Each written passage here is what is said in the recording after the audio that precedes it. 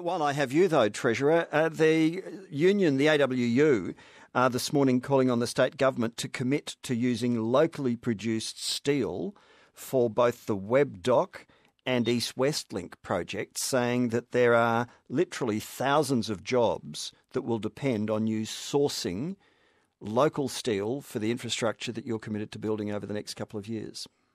Well, John, in relation to East West Link, I've had some advice on that this morning, and we're having an 80% local content requirement for the bidders on East West Link. But what about the steel?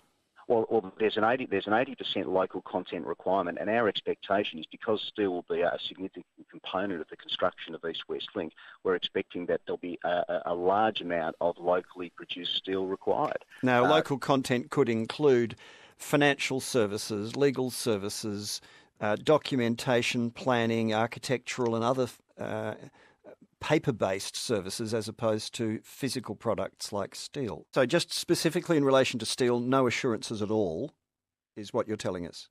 Well, the assurances are there's an 80% local content policy that needs to be complied with. For the whole project, I'm asking you specifically on steel, no assurances at all. Can we clarify that's the answer? The local content policy doesn't apply to each individual component. It applies across the whole of the project.